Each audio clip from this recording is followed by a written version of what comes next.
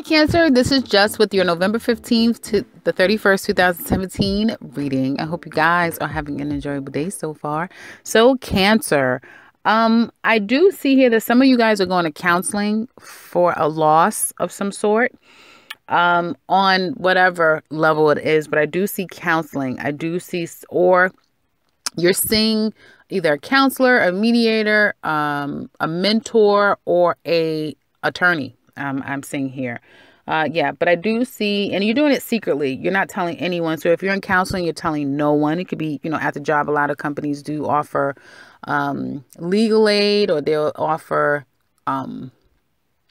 financial assistance. They'll offer counseling, that sort of thing. But I do kind of see that, that there's this offering of that. And I feel that some of you, maybe at this point in your life in the past, or this could be energy that's kind of sifting through now, since this is for November 15th to the 31st. You guys will be feeling for the first 2 weeks of November a sense of loss. We talked about that before, and kind of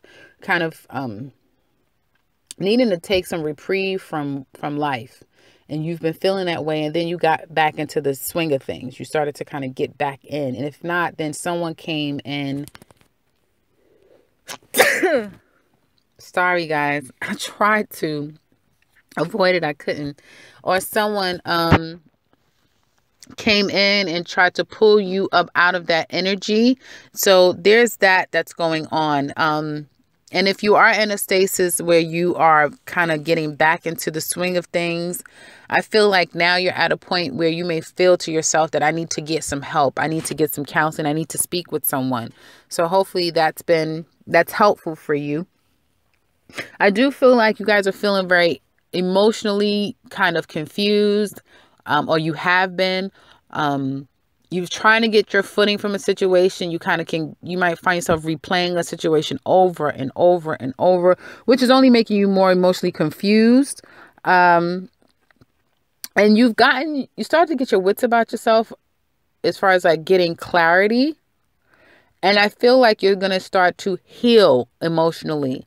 And I do feel like it's either going to be through this counseling or doing like self-healing routines that's going to help you get on the other side of things.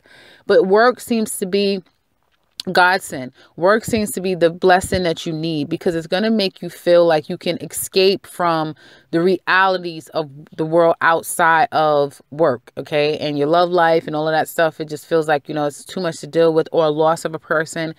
Your emotions are really heavy. So work and dealing with others and something that's not emotionally connected will bring you a lot of success, as well as it's going to be, again, very beneficial for you.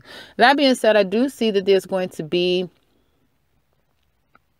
a opportunity where some of you may decide that you're going to, and I say I'm meaning you guys, will get into real estate. You may decide, hey, I'm going to go and get my real estate license.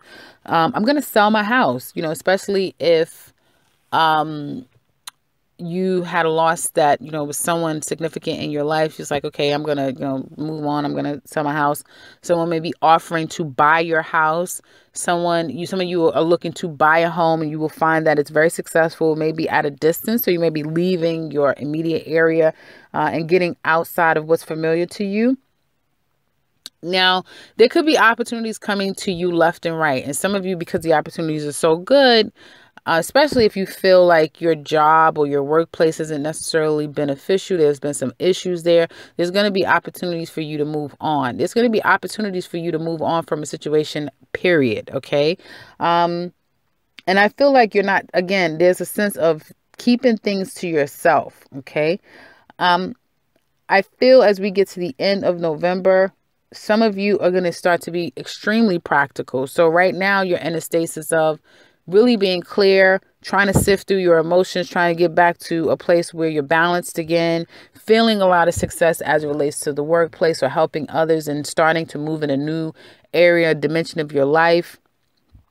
And as time goes on, I feel like there's going to be this energy of being practical about things. Okay. So a lot coming to you and a lot of opportunity there. And you may even be, taking some meetings and discussing with people the options of where you can go, and starting to feel good again about the prospects of where things can come. But then you're going to kind of slow down as November closes out, and you'll get practical again. Okay. Now, you becoming a little bit more practical about things will ignite some form of drama. Okay. And then things having to take a halt altogether. Maybe reneging, or, someone wanting you to embark on something. And at first you were all for it. And then you're saying, oh no, this is not going to work. How do I get myself out of it? And then deciding to say, hey, this is not the most practical thing for me to do. Possibly, going and starting to buy a new home, or, starting a process of looking for a home, or leaving one place for another. And then you start to feel like, no, I'm not ready for this.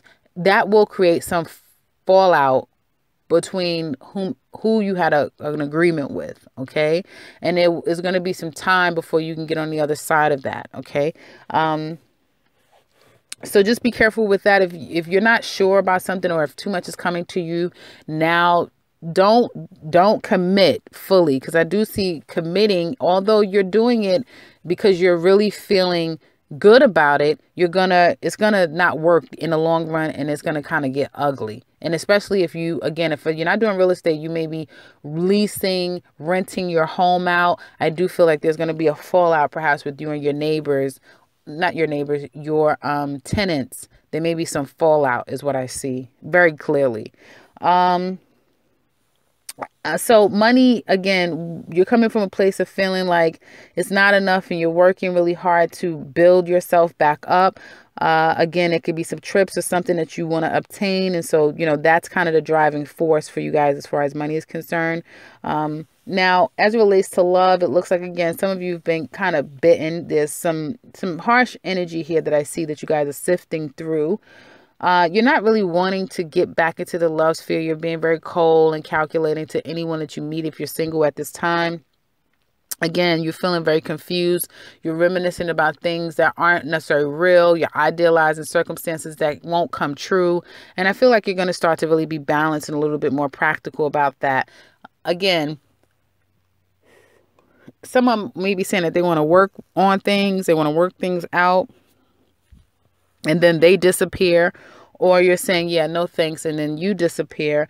Someone, again, there may be this opportunity to kind of work on things with someone, but then you're having second thoughts, and you no longer want to deal with that person. And so then you either leave them, or, they leave you and they're left holding the bag, or vice versa. I do see for others of you, there may be an opportunity to, work on things with you and your mate, especially if you live at a distance. You may find yourself trying everything that you can to sneak off some time to go see them, spend time with them.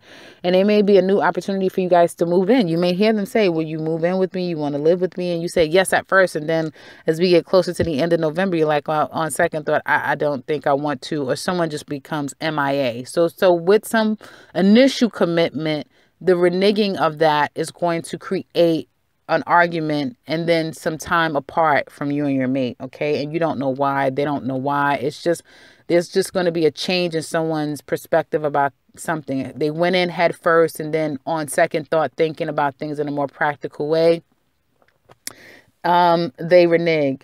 There may be, again, some arguments and fights with your mom. For some of you, if you are a mother, you may have some issues with your children.